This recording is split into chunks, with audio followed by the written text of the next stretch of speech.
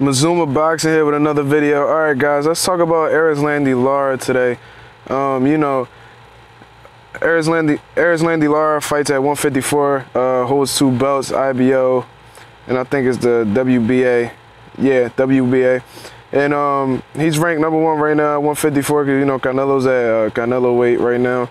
So, he just came off of his impressive victory over Vanez Martirosyan. For this, he fought the second time, scored a draw because it went to the scorecards in the 4th round after, I believe it was an accidental headbutt, and Martirosyan had a really severe cut over his eye, and it had to go to the scorecards, and they scored it a draw. So they went through it again, and Erislandy Lara clearly won the fight. And after the fight, he continued to call out Triple G like he's been doing in the past, and said he wouldn't mind facing Canelo again. You know, I thought about that fight between him and Triple G, and I think that's a pretty good fight. But if I was Erislandy Lara's advisor, I would advise that he would go up to 160 and face some opposition first.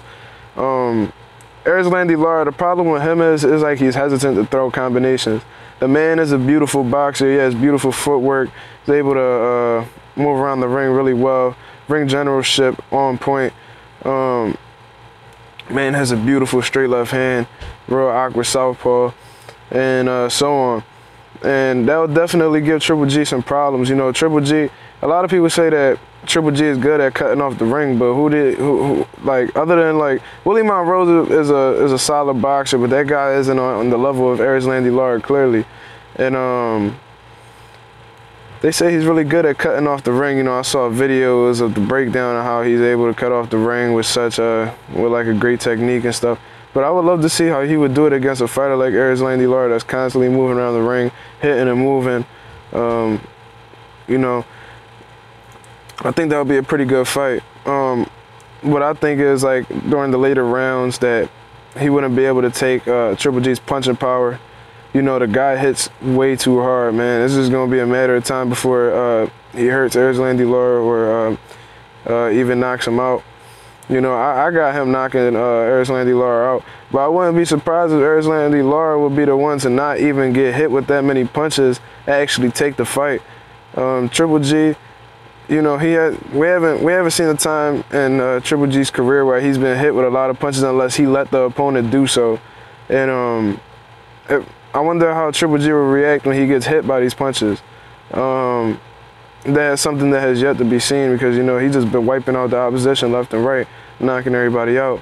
But I think this would be a pretty good fight right here. But like I said, my advice to him would be to actually fight some people at middleweight. Go up there, you know.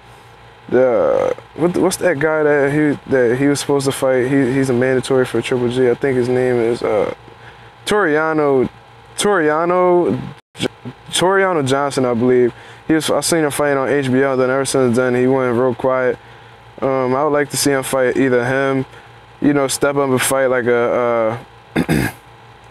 even a Danny Jacobs. That would be pretty interesting to see. You know, Daniel Jacobs been real quiet too after he came, and I'm surprised that he did so because he just got finished. He knocked out Peter Quillen pretty fast. You know, who was a pretty tough fighter, although he ducked Triple G. He's a pretty solid fighter at that weight class, Kid Chocolate. I wouldn't mind him seeing him fight Kid Chocolate either. If you know Erislandy Lara, then you know he doesn't have that many problems facing bigger opposition.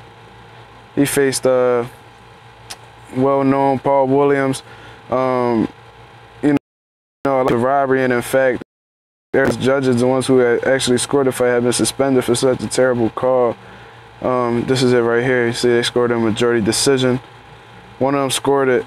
They all scored it in Paul Williams' favor except for Al Bennett, who actually scored it a draw, so that's actually just as bad. I believe he lost to Carlos Molina, but that's off track. Yeah, I think him and Triple G would be a pretty interesting fight, but he just can't go up there and just face the big dog so fast, especially on the caliber of a Triple G.